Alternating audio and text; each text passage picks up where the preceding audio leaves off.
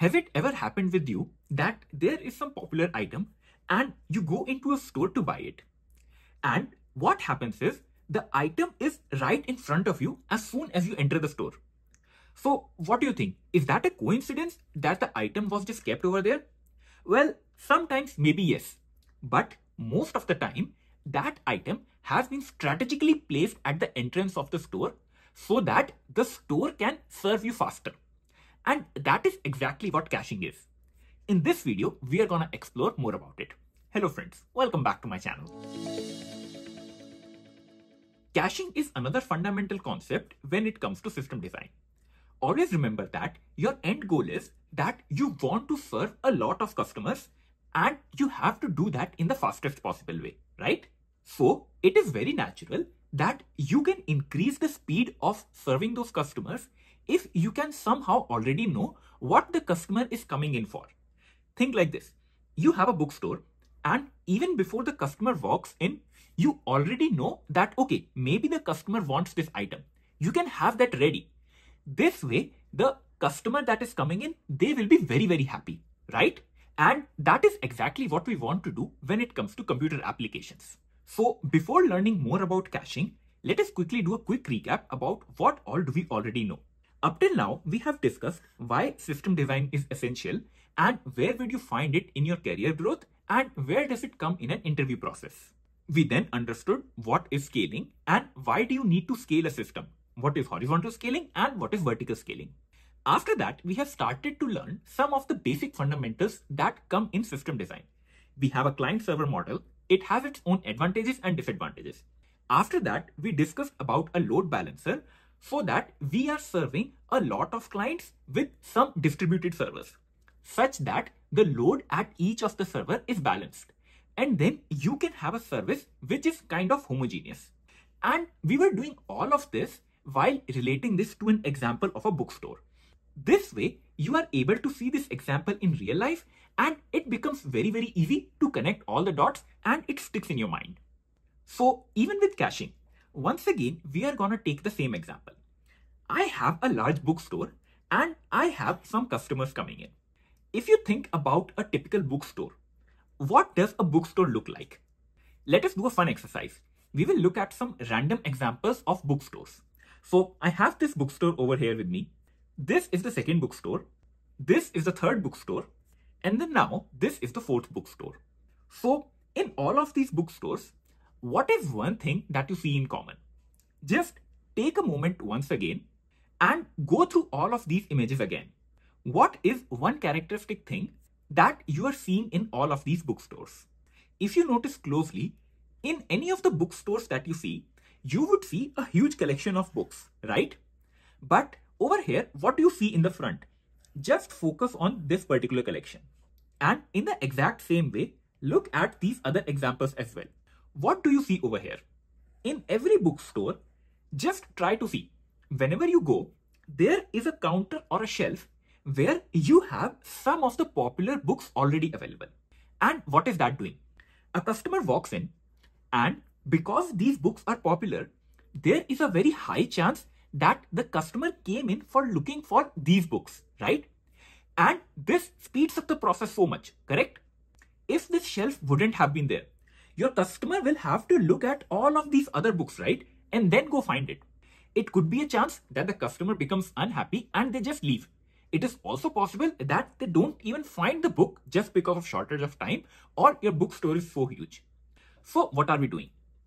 Basically, what we do is we keep one section of the bookstore as bestsellers. And this bestseller is caching. You have predetermined that, okay, these are some of the books that a customer can come in and they want it. So it saves your time, it saves the customer's time, and it increases the speed of the transaction as well. So this is exactly how caching works in a real life. So what about computer applications now? When it comes to computer applications, we use caching almost everywhere. And for system design, you represent caching using this particular symbol. So basically, it is kind of a memory or a small database which has a very high speed. So if you try to think, you have your hard drive and then you also have your RAM. RAM is kind of a cache memory. That is why you might have heard that, okay, if you increase your RAM, then the speed will go up. Why does that happen? That is because you are loading up all of the content that you need frequently. And if your RAM size is huge, then you are able to load a lot of content such that, okay, I can process the items quickly. But this RAM is expensive than the main memory, correct? That is why you cannot just replace your hard disk with your RAM. And your RAM cannot also be so huge that you are just dumping all of the data on it. So that is why you might have seen that, okay, if you increase your RAM size, your performance will improve up to a certain limit. But you cannot say that, okay, I will install 4 terabytes of RAM and then my computer will be very fast. That does not happen. Because think about it. If you look at your bookstore again, and if you just increase your size of your bestsellers, let us say this rack is very huge, then it defeats the entire purpose, right? So your cache memory is relatively very less when compared to the main memory. And it has to be very fast also. So what does typically happen? Up till now, we had this server, correct? And whenever users were querying any data, what used to happen? You went to your database and then asked, okay, I want this. The database returns some information and then you give it back to the clients, correct? This could be a news website, and then all of the clients are requesting for specific articles. Let us say there is some breaking news. So client 1 is asking for article 1, client 2 is asking for article 2, and then all the other clients also, they are asking for article 1 because that is the breaking news. In the current scenario, what will the server do? For each of these requests, this server is gonna make 5 requests to the database, right? And then get all the articles again and again. This is where you introduce caching. And now what happens? This server will try to first look into the cache. In the cache, if it finds article 1, then it does not need to go and look into your database. It can simply return this article from the cache and this user will be very happy. Then comes user 2. User 2 is requesting for article 2. The server will again look into the cache. It cannot find the article in here. So now you will go into your database and then get the result, and then you will go on to the user again. But what happens for these other users now? Once again, they want to look at article 1. So this server will just query the cache and it can serve all these 3 clients very, very fast. We are reducing how many times we have to look up in this main memory. And this is saving us a lot of time. Let us now understand some of the key terms that you must be aware about when you talk about caching. So let us say our system is set up something like this. I have my news server available over here. And let us say that in my cache, I have all these articles available. And then obviously I have my main database that has all the articles.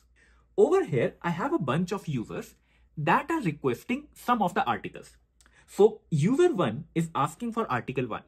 I will look in my cache and hey, I found it. So I will simply return it. If you are able to find anything in your cache, this is called as a cache hit. So once again, the second user asks for article 9. You are able to find it, so you simply return it. This is also a cache hit. The third user asks for article 1. It is available. So once again, a cache hit. The next user is asking for article 10. You look in your cache, you cannot find the article 10 anywhere. So now what do? You will go and you will try to look in your main memory. This concept is known as cache miss because you looked in your cache and you didn't find it over here.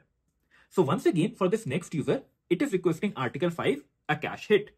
This user is requesting article 12, a cache miss. And this user is requesting article 7. So once again, a cache hit.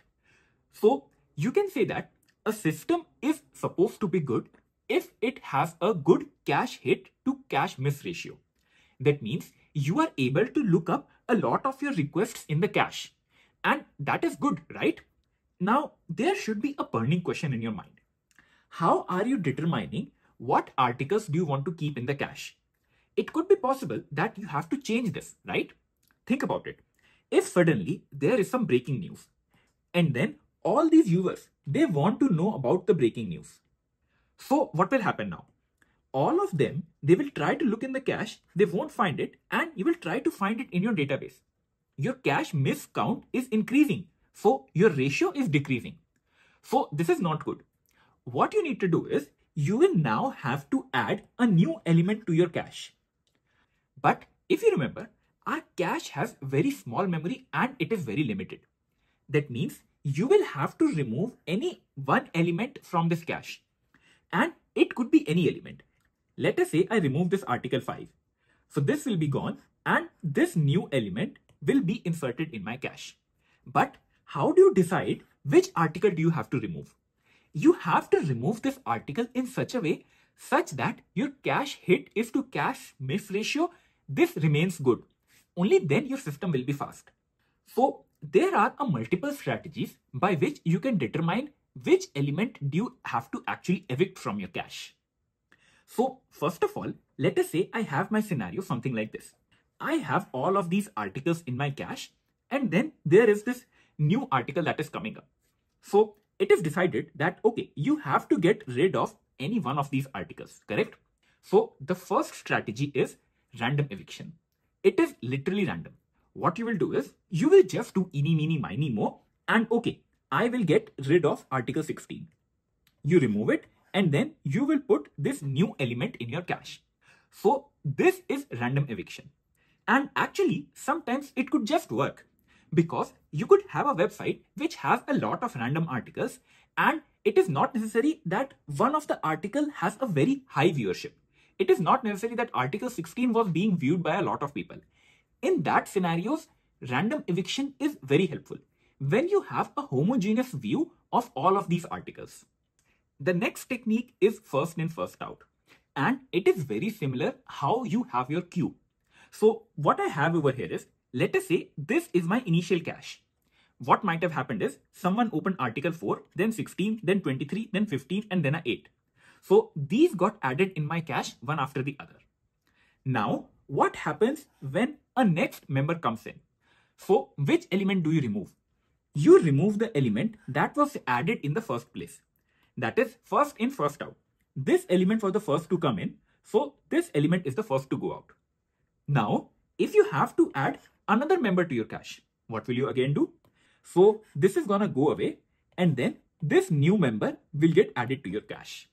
So this is literally just a queue and you will keep on adding elements to your cache one by one and keep on removing the old ones. Now this method seems more natural, right? Because the elements that got added to your cache previously, they are now old, correct? And you want space for new articles. But it could also be possible that the article is old, but it is still very popular. In that scenario, we use the least frequently used technique. And as the name suggests, we will try to evict the element from the cache that has the least hit count.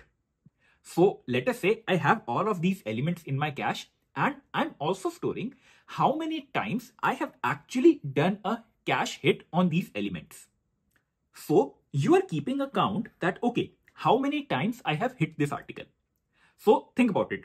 If it was a FIFO method, this article would have gone away, right? But if you notice, article 4 has had 53 hit counts. But look at article 16. This article was only accessed 15 times, correct? So it makes sense that if you have to remove an element from your cache, what will you do? You will get rid of this particular element. And what you will do is, you will take this new element and this gets added to your cache now. Similarly, there is another method which keeps a track of least recently used. So this is keeping a track, okay, when was this cache item accessed for the last time? So try to think like this. I have all of these elements in my cache. And along with all these elements, I am also storing when there was a cache hit on these elements. So what do you see over here?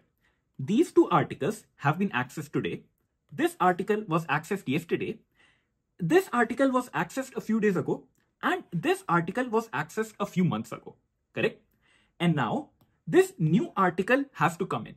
You have to evict one element. So what does the term least recently used suggest? This article is least recently used, correct? Because all of these articles have been pretty recent. So if you have to evict an element based upon this particular algorithm, this article 15 will go away. You can think like this. Article 15 was really popular some days ago, like some viral news. and now the trend just went away. And you have new viral trends coming up. In such a scenario, what do? Think like Instagram. You only want to keep the latest trends, correct? So it makes sense that you get rid of the trend that was in the past. So that is why it is very necessary that you decide the eviction technique based upon something that you're implementing. It all comes down to your use case. And that is why I cannot go over an exhaustive list that, hey, these are all the methods by which you can evict a entry from your cache. And there is no best method as well. And if you notice, you can relate all of these examples with a bookstore also. Like, which book do you remove from the shelf? Do you remove the book that is from the past? Do you just remove a book randomly? Do you remove the book that you placed first? Or do you remove the book based upon frequency of people buying it? So this is a lot of food for thought, and you have to talk about it when it comes to caching in system design. But as you know, with every system, there are some things that you should always be careful about. And caching is certainly one of them. Let us say my system currently looks something like this. All of these users are requesting and my cache has some articles. Let us say both of these users want article 16. You are very happy to look into the cache and you return them the article. But what happens if someone updates article 16 on your database? Then this article is no longer consistent with the cache. It could be possible that this version is an older version and on the database you might have a newer version. You might have seen that on web pages as well, right? Until and unless you keep on refreshing every time, you won't get the new content loaded. This is where you have to be careful and you have to keep a track that, okay, if an article gets updated in your database, you have to update your cache also. So you have to implement all of these systems such that your cache remains updated all the time.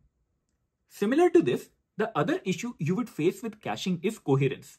It means that, let us say, your server is deployed at multiple places in the world. Then each of these servers will have a different cache, correct? So you have to decide, should all of your caches be exactly the same? Or should all of your caches be according to the users who are accessing them? And this can become a challenge when you are actually implementing all of this in your application code.